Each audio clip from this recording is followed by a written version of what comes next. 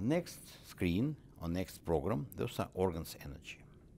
And here we see main organs and systems, and we can have a look at this in more details. So you see it may be in green zone or in yellow, red. So for this case, most everything is in green.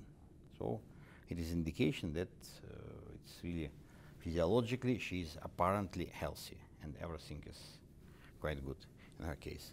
Let's look to some other cases. You see in this case it's different station.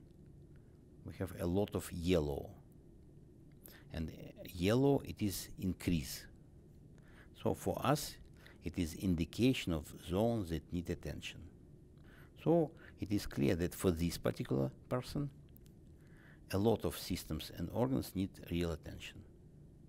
Here we need to understand, yes, in this case it looks nice from first appearance, but in reality it needs attention. And for many practitioners this is one of the key programs that allow them to have main understanding of what's going on. And based on this they evaluate energy of different organs and systems.